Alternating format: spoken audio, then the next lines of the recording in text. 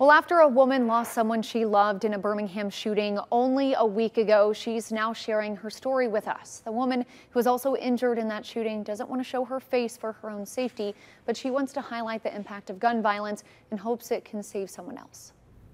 There were messages saying that I was about to die. Messages and conversations on a social media app threatening this woman's life, all before her worst fears became reality. I thought I was going to die myself.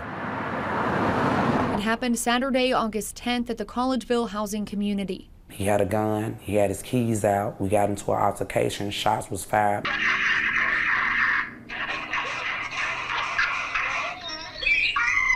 My boyfriend was killed. I was shot 3 times, one in the head with a fractured skull, twice in the back, and 14 grazings. That's only with my back. I did survive that shooting. Birmingham police say the suspect, Rodriguez Williams Johnson, shot into an apartment and hit a woman and a man who died. He wasn't even involved in the situation. He had nothing to do with this. Williams Johnson is charged with capital murder and attempted murder. The survivor says people are still talking about it all online. They don't care nothing about what's going on in the real life. They still taking it as a joke. Stay safe and watch these people on social media. She says you never know what can come of the conversation to you or your loved ones. And of course, there's so much more to Brandon than just this situation. What do you want him to be remembered for?